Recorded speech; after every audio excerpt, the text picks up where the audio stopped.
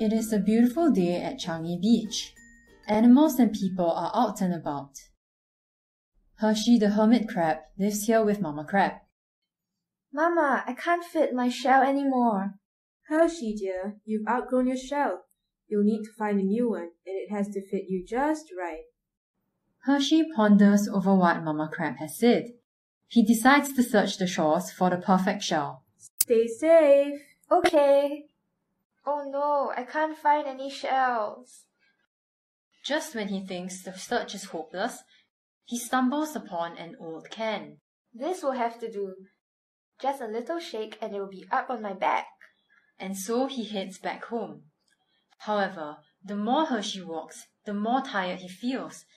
The can does not fit. It's too large and heavy for me. I have to find another shell. So he decides to go down into the ocean.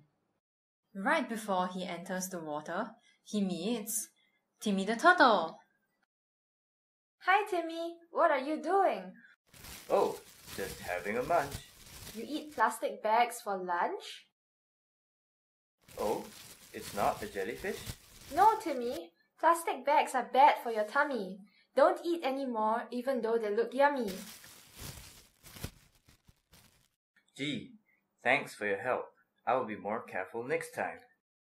No problem, Timmy. Say, do you have a shell to spare? Sorry, I don't. The only shell I have is stuck hard on my back. That's all right. I will keep searching. And so he goes on and meets Gogo the goby. Oh, Gogo, do you need help? Yes, please. I've been stuck in this net for hours now. Oh no, that's horrible. I will cut it with my crabby claws while you give it a wiggle. Gogo is free. Thank you, Hershie. No problem, Gogo. Say, do you have a shell to spare? Sorry, I don't. I'm protected by the seagrass around me. That's all right. I will keep searching. And so he goes on and meets Sally the snail. Hershie quickly approaches her. Sally, are you all right? I'm not feeling too well. It feels like there are chemicals in the water. Sure enough, Hershie feels it too. What's causing this? There! Hershie hurriedly snatches up the battery. He runs onto the shore and throws it far away. Satisfied, he returns to the water. Thank you. Is there anything I can do to repay you? Well, I don't know if you can tell, but I'm looking for a perfect shell. Oh, I have one right here. This shell has been passed down for generations.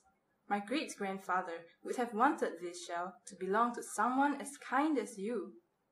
Why, thank you so much. This is exactly what I need. Glad I could help. I know it's difficult to find shells nowadays, as all these humans like to take them home. They even take crabs like you.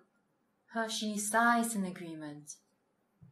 Right at this moment, he suddenly feels himself being lifted out of the water. And then he starts to slip out of the can. Help! He's falling and he is scooped up by something. Relieved but scared, he gets back on his legs. Hershie looks up in the human's direction. Isn't that my can in the trash bag? His mind clicks. The human must be clearing trash. The human brings Hershie closer, yet he feels no threat and stares back at the curious human with wonder. After a few moments pass, he is put back down.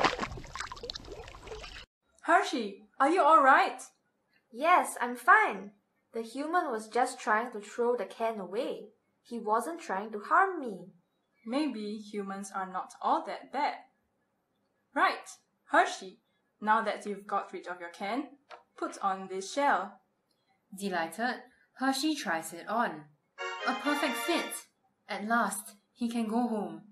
Thank you, Sally. You're most welcome. Hershie bids farewell to Sally as he leaves. What an eventful day it has been!